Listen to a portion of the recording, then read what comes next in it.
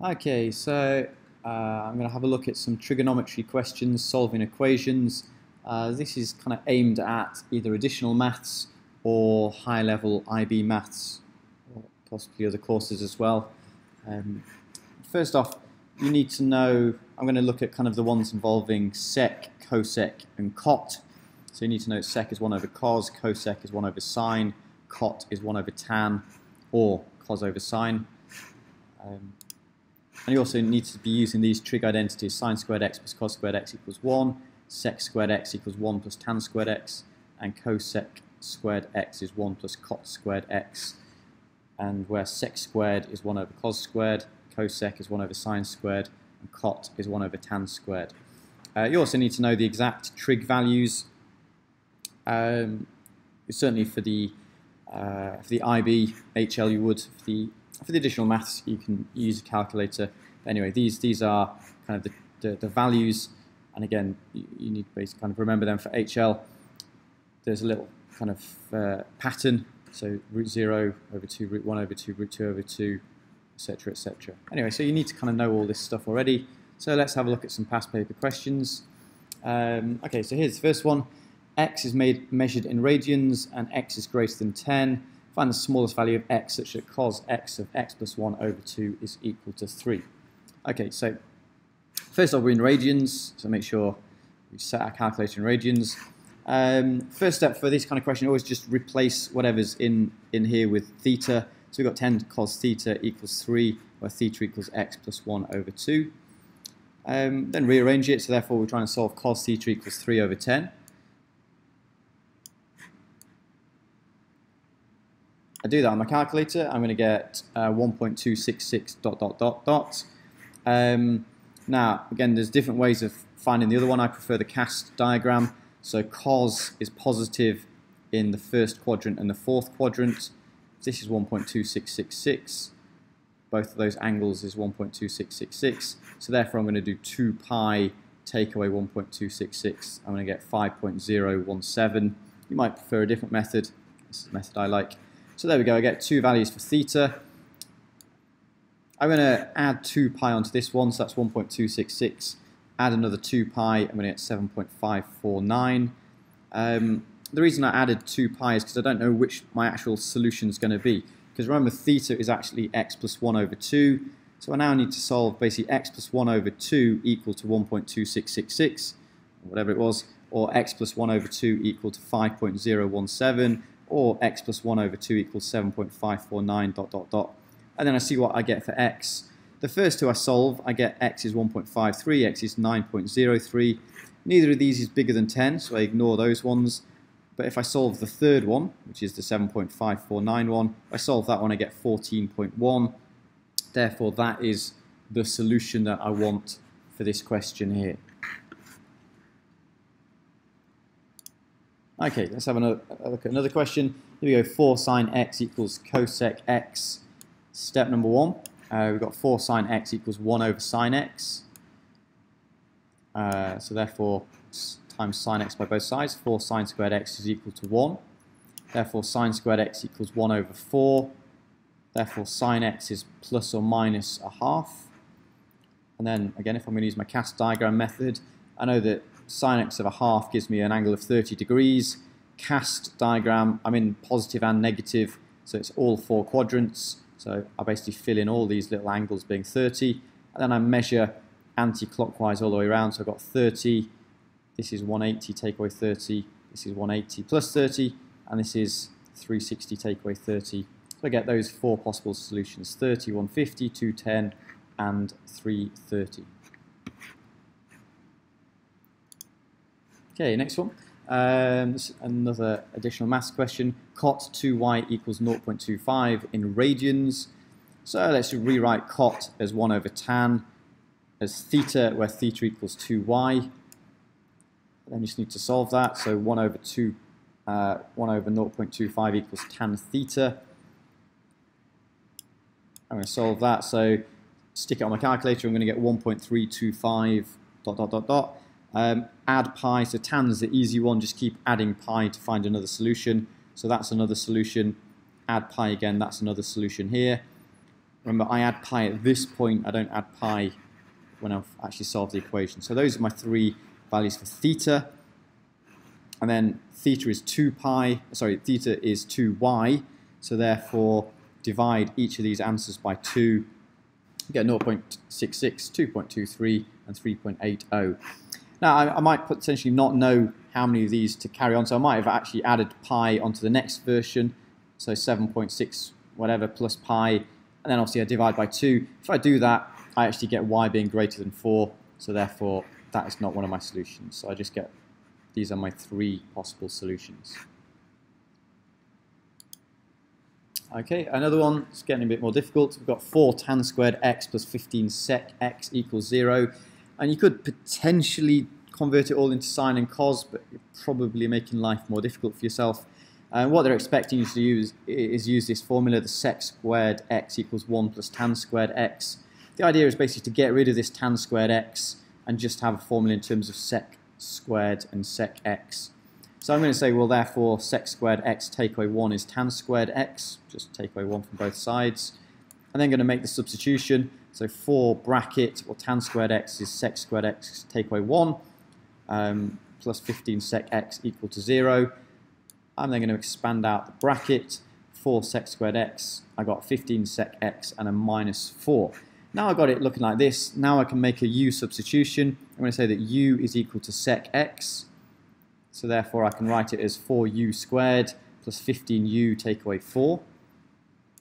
And once I've done that, I can then factorize it. I've got 4u take away 1 and a u plus 4. So that's how that one factorizes. So therefore that gives me a solution of either u is negative 4 or u is 1/4. So I get two possible solutions. And then I remember that, well, actually u is equal to sec x. So therefore sec x, remember here, is equal to negative 4. Or sec x is equal to 1/4. Okay, well, if I try and solve it, remember sec x is negative 4, so therefore 1 over cos x is negative 4, therefore cos x is negative 1/4. That's going to work. If I try and solve the other one, I get sec x is 1 over 4, that's 1 over cos x is 1/4, but therefore cos x equals 4. There is no solution for that one, so I'm going to ignore that one. So therefore I just need to solve cos x equals negative 1/4. Again, whichever method you've been taught on this one, but the method I like is to solve cos x equals 1/4. That's going to give me an answer of 75.5 ...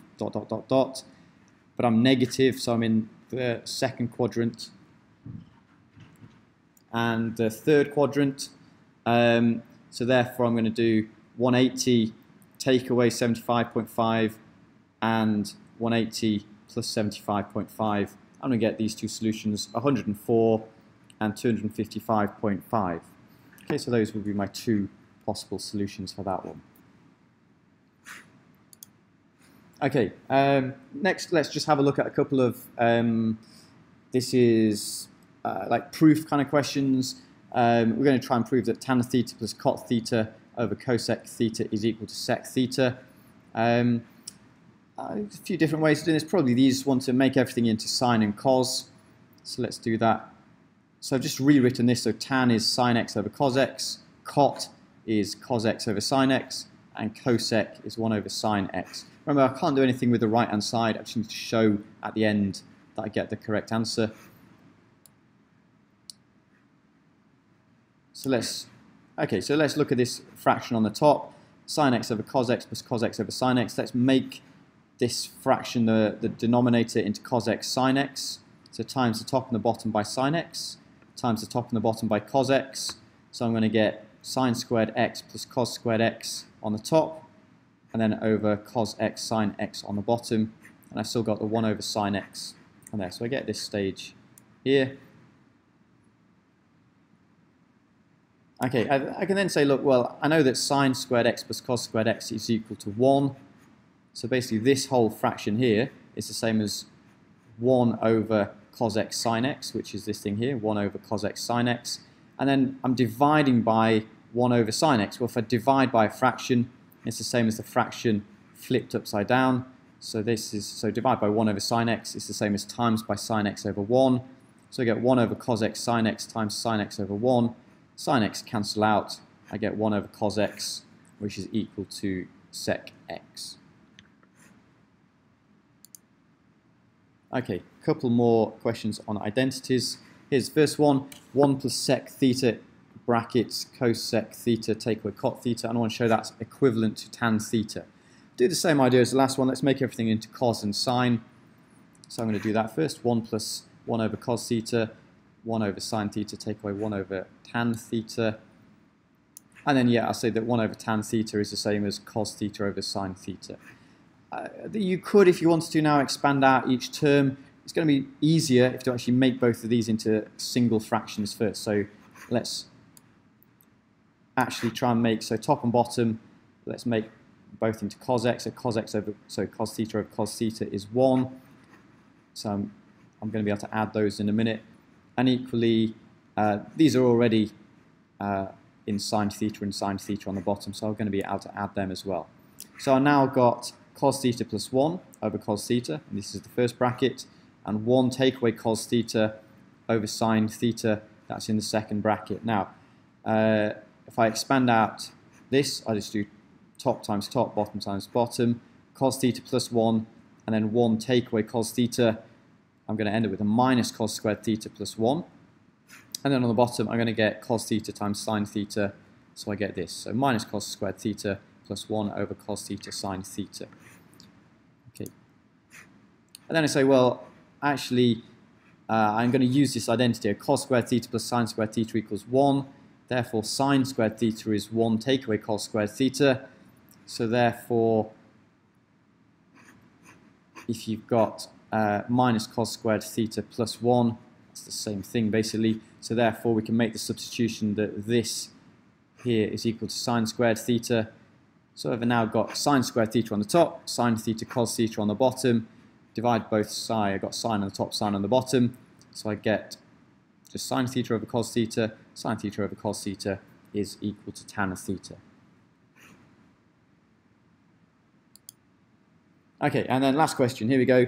Prove that cos x over 1 plus tan x minus sine x over 1 plus cot x, and then I get equals cos x minus sine x. Same as before. Let's make everything into cos and sine. Tan is sine over cos. Cot is cos over sine. There's a little trick for this one. Basically, this fraction here, remember, like as long as you times top and bottom by the same thing in a fraction, that makes it an equivalent fraction. So the first fraction, I'm going to times every single thing by cos x.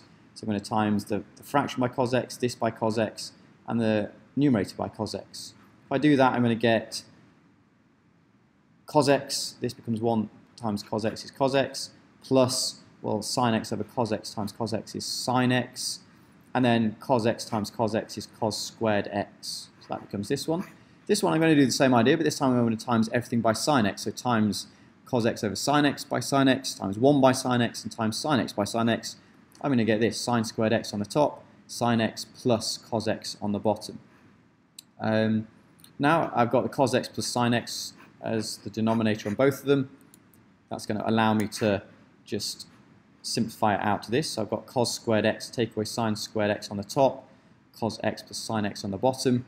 Now, cos squared x take away sine squared x, I can rewrite that as cos x plus sine x and cos x minus sine x. So if you expanded out that bracket, you get the cos squared x, you get the minus sine squared x, and then the other bits would cancel out. So I'll have cos x sine x, cos x minus sine x on the top, and I've still got the cos x plus sine x on the bottom. You'll notice the fractions are the same. I've got cos x plus sine x on the top, cos x plus sine x on the bottom.